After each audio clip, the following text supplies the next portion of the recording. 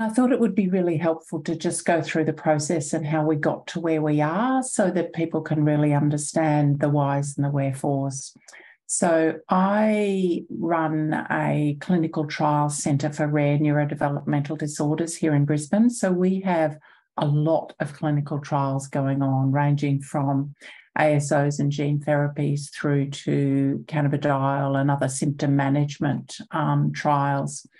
But in particular, there are three companies actually that we're working with that are working in CBD. So Zynerba particularly focusing on Fragile X and GW focusing on epilepsies and some autism work. GW is now also known as Jazz Pharmaceuticals. So just so you're aware of all of those important things.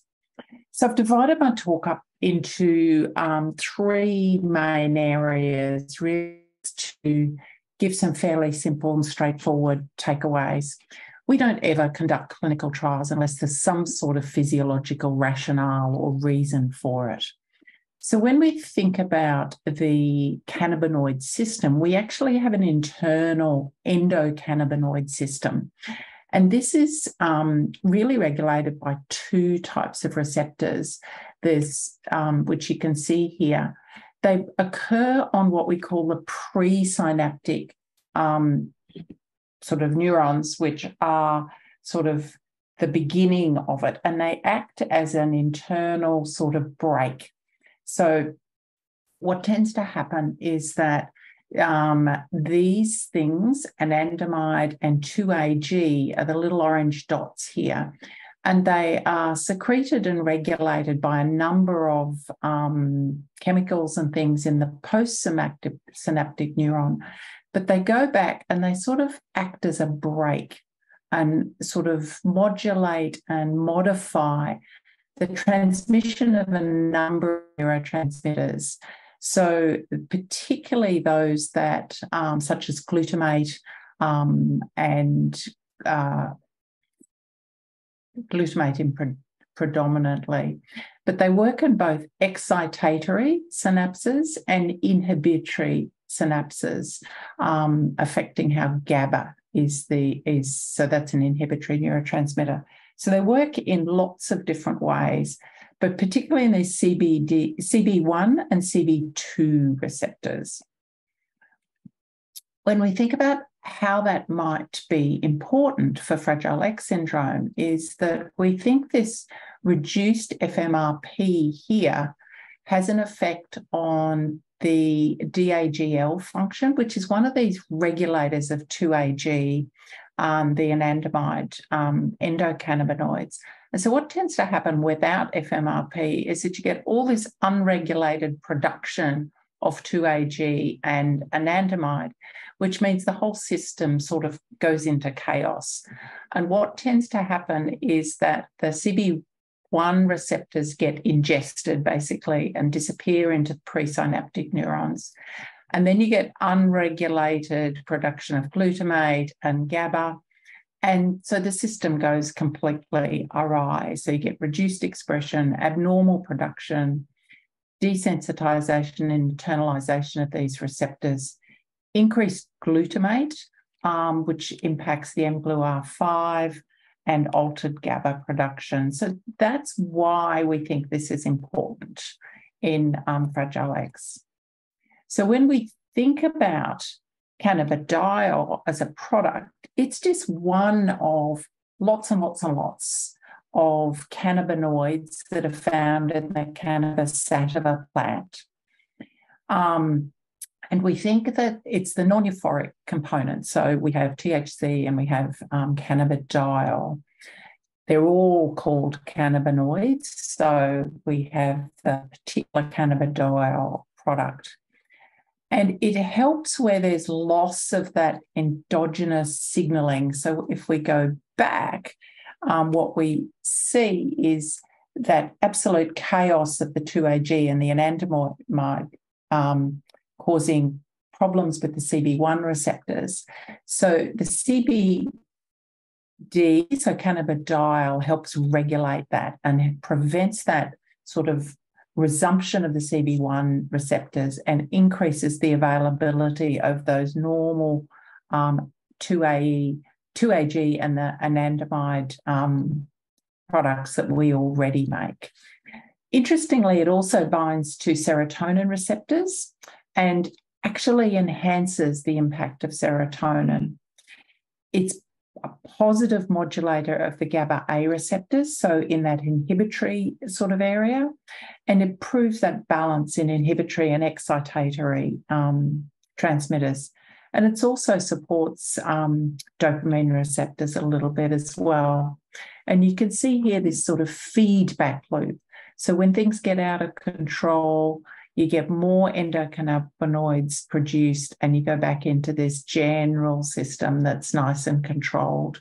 So when that's disrupted with too much endocannabinoid floating around, you get very marked dysregulation of the homeostatic sort of sense, if you like. So this is a little schedule of that. So the green dots are the CBD, or the cannabidiol. So that comes along and kind of protects the CB1 receptor from all this increased dysregulated production of 2AG. And so it protects this from being resorbed. And that then provides feedback. So it controls and supports the glutamate production. And likewise here, will also control and support GABA production. So in the absence of the control by FMRP through these other modulators, CBD is thought to come in and provide some of that control. So in summary, there's a good physiological reason why CBD should be important in Fragile X syndrome, and a good physiological reason why people with Fragile X syndrome have some challenges with their CBD, their own endogenous, so the cannabinoids they make themselves. So a really good reason to move forward with research. So back a few years ago now, we conducted a study, and this was sponsored by Zynerba Pharmaceuticals, which was what we call a phase 1-2 study. And this is where we, A, test that a product is safe, and B, see if there's any sort of signs that it might make a difference to people. Because when people do sort of studies in animals, what they're dealing with is a whole lot of mice that are exactly the same. Because when you breed mice up for research, they're all exactly the same genetically, whereas we humans might have a Fragile X mutation, but we have lots of other genes that are different as well. So we're not as a homogenous a population. So the first thing that trials will often do is do a small test run, if you like, to see if it seems like there might be a sign that it might work, and to make sure it's safe. Now, that's particularly important in children, because if we make a mistake in children, it lasts a very long time. So it's really important to make sure it's safe. So we run an open label trial where everybody gets the medication, and we look for safety signals and efficacy. So is it work, basically? So we did a study in combination with Sydney and Jonathan Cohen's unit in Melbourne, where we studied 20 patients, 3/4 of whom were male, mean age of 10 years. And we looked for our primary areas of interest. The ADAMS is an anxiety scale. And so you have a primary area of interest, and then you have a whole lot of other exploratory sort of things that you're investigating. So we looked at anxiety, we looked at the ABC, so irritability, community participation, social isolation. We looked at visual analog scales, which are basically just a line where you put a cross where you might exist in terms of, anxiety, those sorts of things. And then the global impression scale, both a caregiver and a clinician scale.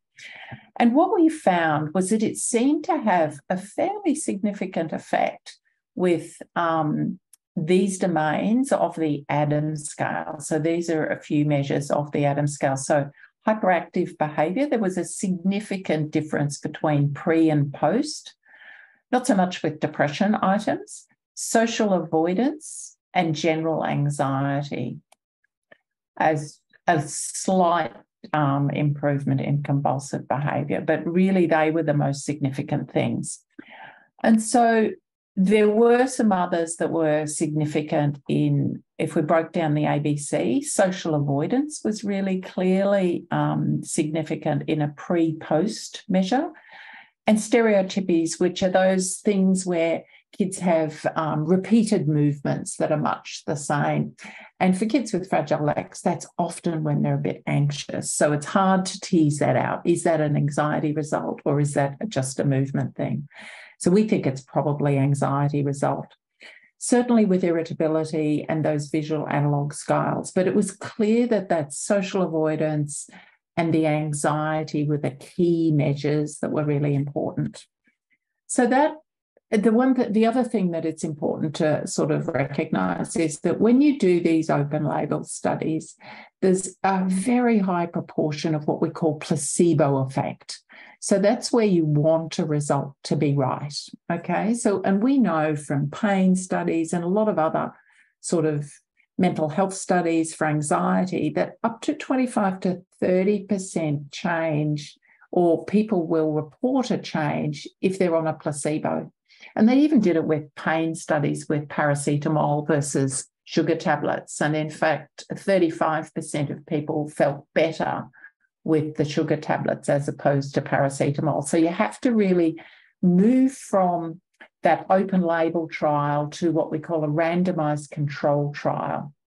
You often need quite complex statistics. And it's really important, I think, that this is discussed with families beforehand, that in clinical trials, we really need people to report it exactly as they see it. Because if you start to want to report it as you think people might want to hear, it becomes really tricky in teasing out the true effect. But it's also the reason that researchers are often chasing additional markers such as EEG, blood tests and things that aren't susceptible to those answers. So we moved then to a Connect FX, which was a double blind, which means that neither the patient, the family, or the researchers knew whether people were on a placebo, so essentially a gel without the product versus a gel with the product. And it was randomized, which essentially means you have an equal chance of getting the gel with the product versus the gel without a product. And one lot had placebo and one didn't.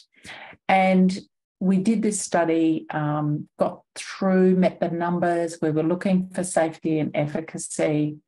But when you do these studies, you have to have what we call a primary endpoint. And given the effects we've seen in that early study, Zynerba had felt that social avoidance was the thing that we were really looking for in terms of that sort of anxiety measure. And so what we did was look at that as the primary outcome. And so that was in people with full mutations. We got 212 patients internationally with a mean age of 9.47 years, so roughly the same, and again, 3/4 male in that product. So what we found, and where the Connect FX trial had problems, was that when we looked at whether the change in social avoidance was significantly different between product and placebo, in the whole group with full mutation, it didn't reach significance.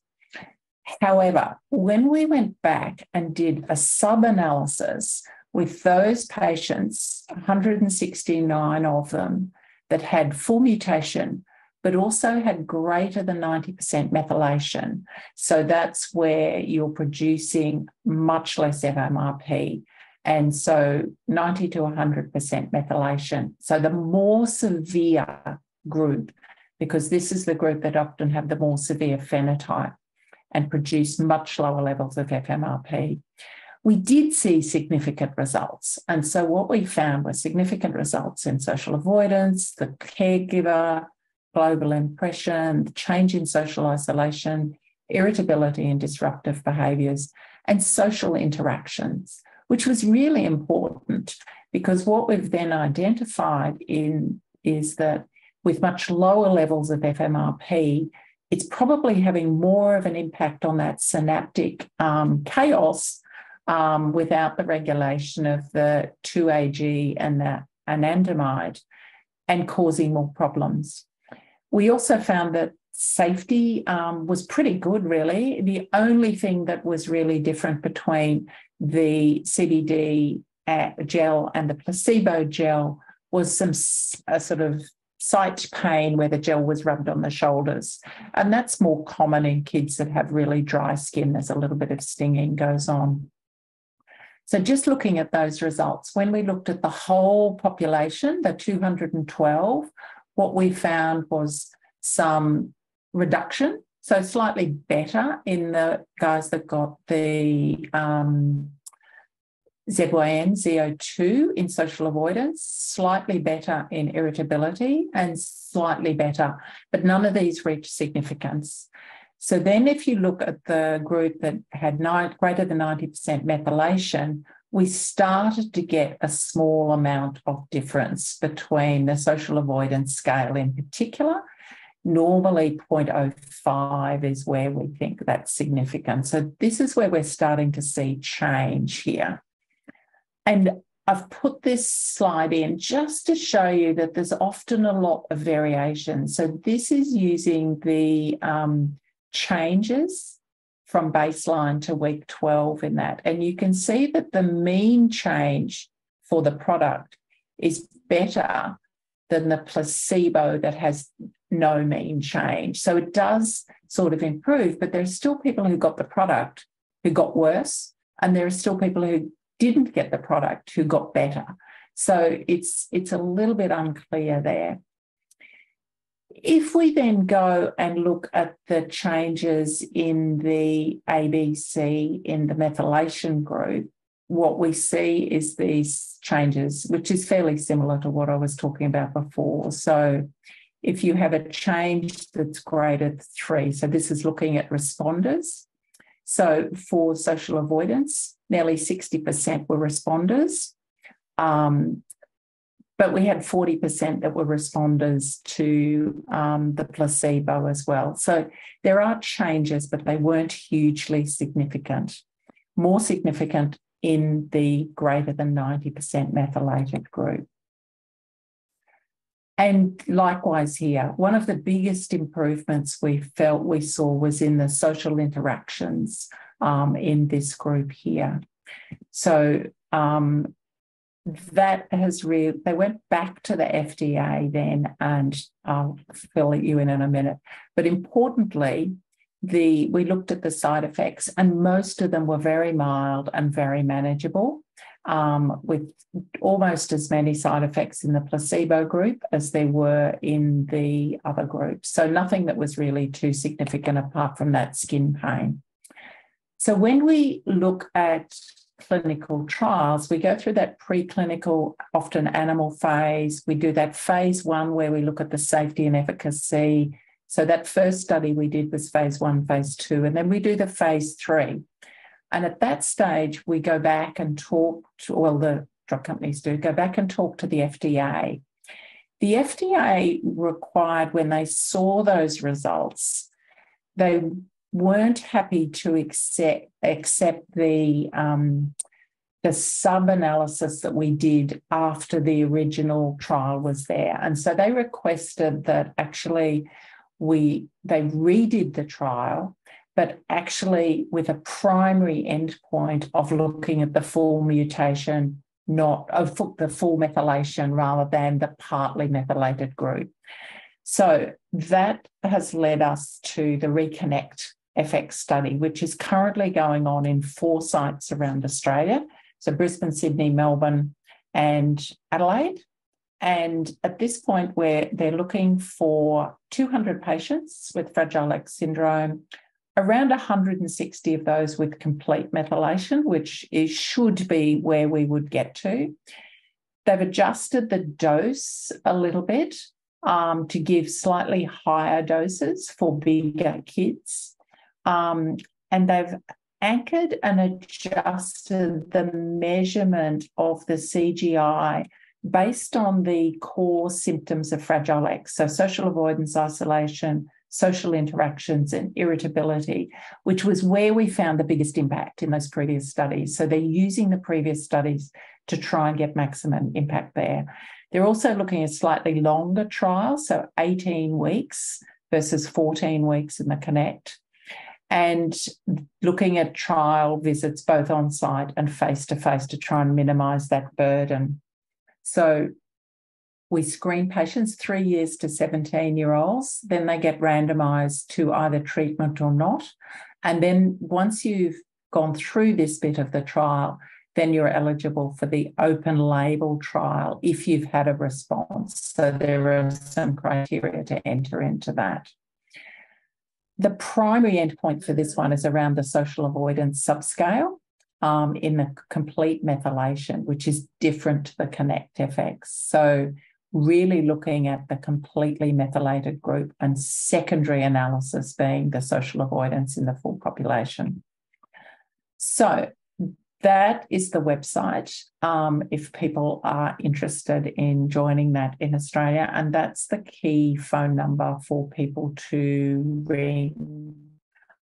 If you link to that website, there is actually a form that you can fill on that will be sent through to the sites to then contact people if they're interested in it.